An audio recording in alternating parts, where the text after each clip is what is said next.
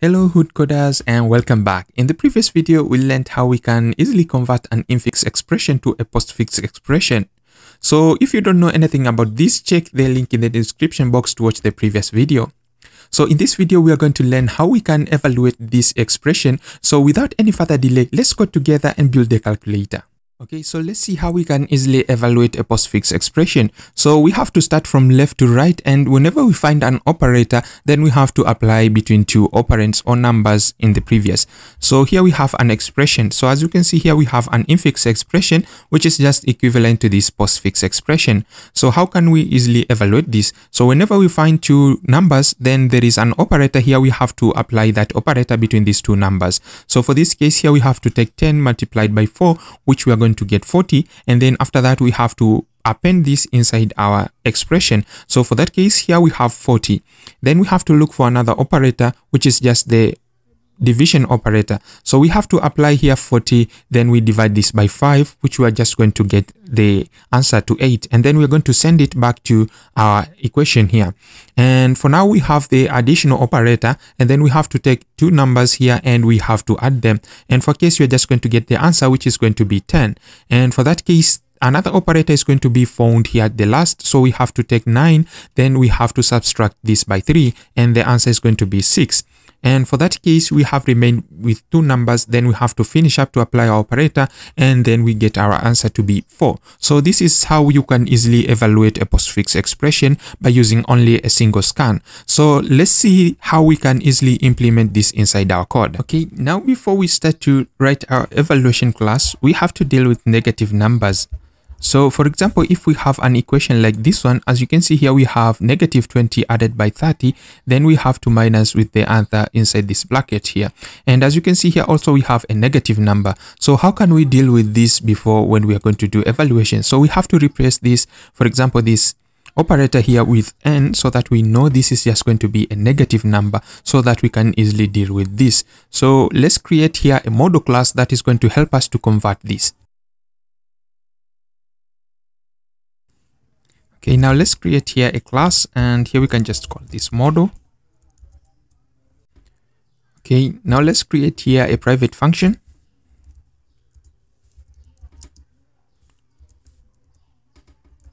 And we can just call this replace n, which is just replace negative. And here now we have to get a string.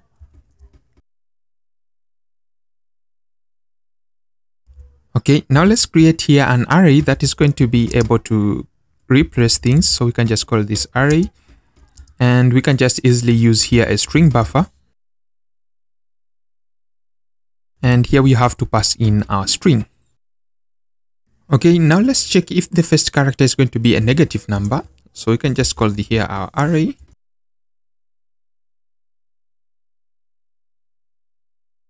So if this is just going to be the case, then we have to replace this with n.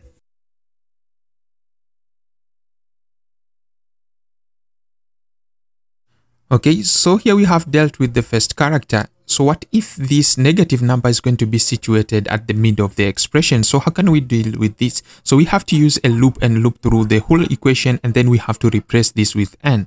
So let's do this by using a while loop. Okay, now let's create here a variable, and we can just call this I, and we can initialize this for the first time by 0. Okay, now let's enter inside here our while loop.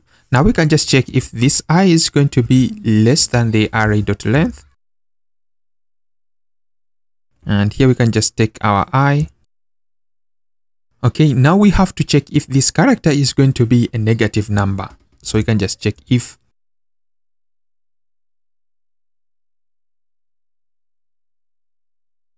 Okay, so if this is just the case, then we have to check if this number has been occurring after an operator. So for example here, you can have an equation like this.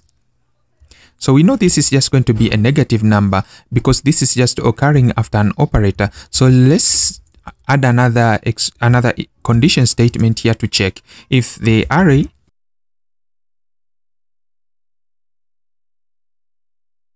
So for example, if this is just going to be an addition operator, then we know this is just going to be a negative number.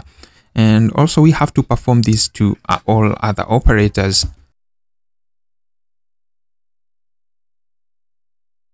Okay, now let's check here if this is just going to be a negative number, if this is just occurring before a division, or if this is just going to be occurring before a multiplication. Okay, so if this is just the case, then we have to replace this array.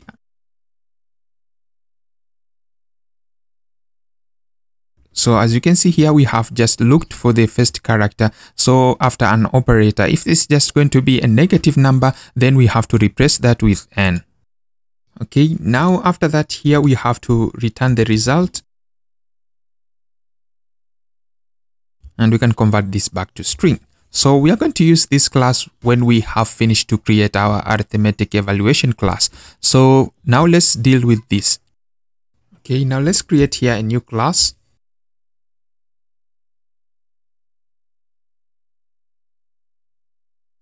So we are going to use the same algorithm as how we used before, but I'm going to be explaining whenever there is a difference. So for case here, we have to copy this first. And here we was checking if this is not numeric. So for now, we can just check if this is not operator.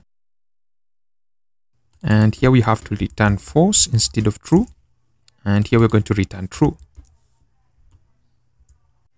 Okay, so here we are not going to use again precedence because we have already set inside our expression. Okay, so now here we want to set our evaluation function. So we can just call this evaluation. And this is just going to return a double. Okay, so here we want to create another variable, and this is just going to be a string variable.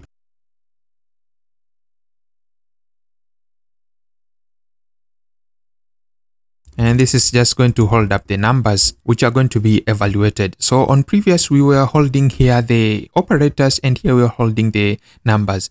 So for that case, let's create here another loop. Okay, now let's check if this case is going to be a number. So inside here, we can just check if it is not going to be an operator here. So we can just pass in here our car.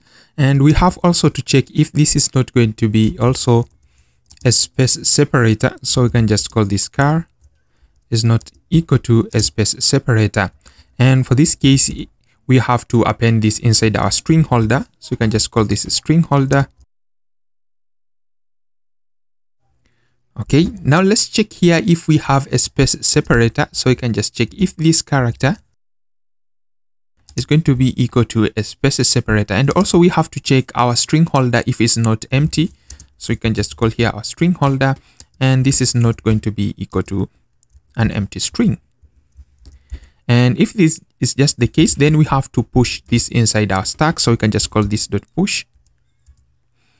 And here we have to take our string holder, and we want this to replace. So here we change, when we created our model class, we changed the negative number with n. So whenever we find the minus sign before after an operator, then we change this to n. So we have to replace this. So for that case, we can just keep here our n, and we have to separate this and return to our negative, and we can just call this to double. And for that case, we have finished our case. Now let's check the other condition here, and here if we are going to have an operator. So we can just check here if this is not going, this is just going to be an operator. So we have to pass inside here our character.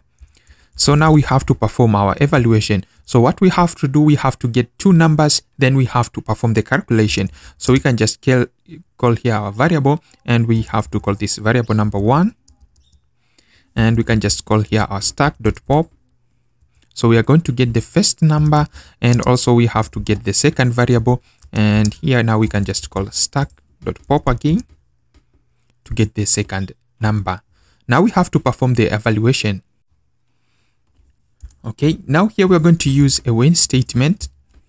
And now we can just check if this character is going to be any type of an operator, then we have to perform that operation. So for a case here, if this is just going to be an addition,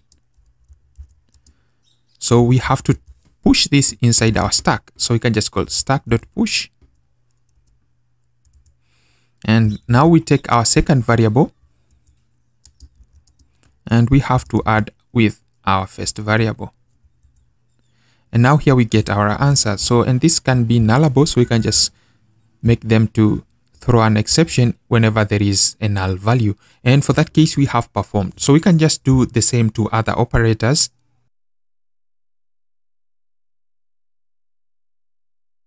So if this is just going to be the case, then we have to keep here a minus sign so that we can just minus these things. Also here, if we have a division, so we can just divide these two. And for a case here, we have a multiplication, then we have to multiply these two variables.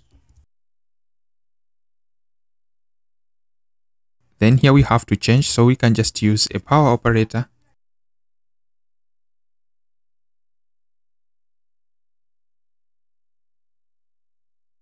Okay, so as you can see here, we are going to push everything inside our stack. So whenever we encounter anything, then we evaluate, then we push this to the stack.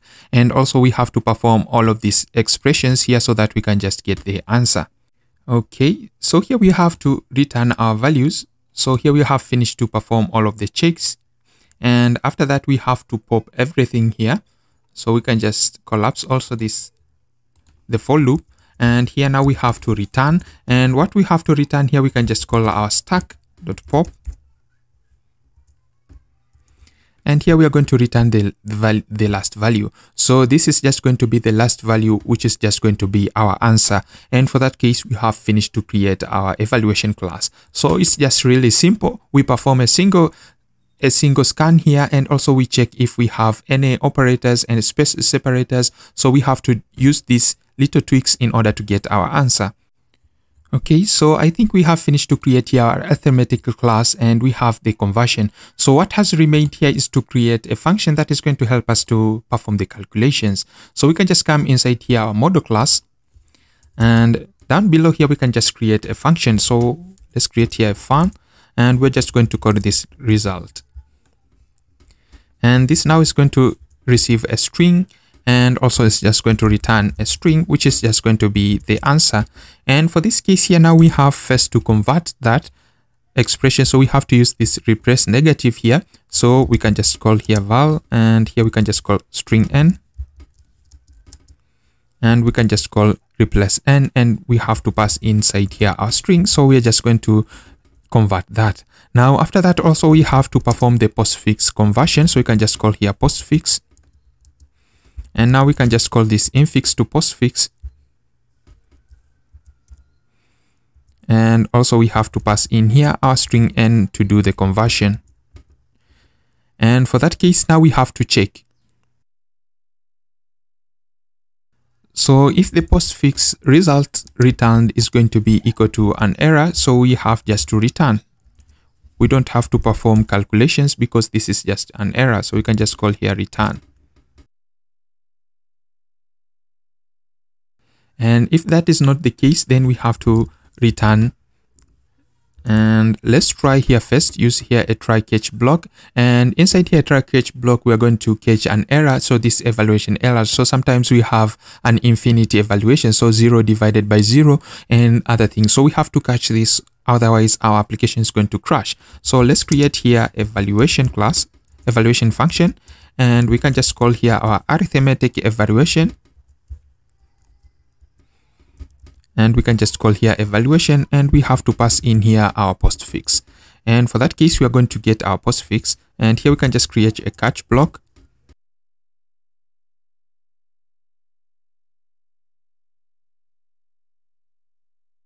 And we can just print the stack trace here. Okay, now we have to take our evaluation. And what we want to do, we can just return this to a string. So this is just going to be our evaluation class. Okay, so I think everything is ready. Now let's test here our classes. So you can just come inside here our main activity, and inside here we had an infix expression, and we are going to modify here inside the 2 and bracket. We have to add an operator for multiplication, for example. And here also this is just going to be our postfix. And now let's create another variable, which is just going to be our result. And here we want to pass in our postfix conversion, and we're going to get the result. Now let's try to run our application and see the output. So our app has launched successfully, but we have a slight problem. As you can see here, we have a large value than the calculations here.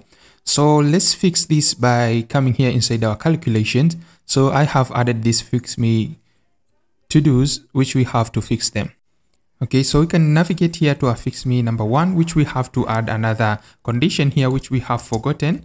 And this is just the condition for brackets.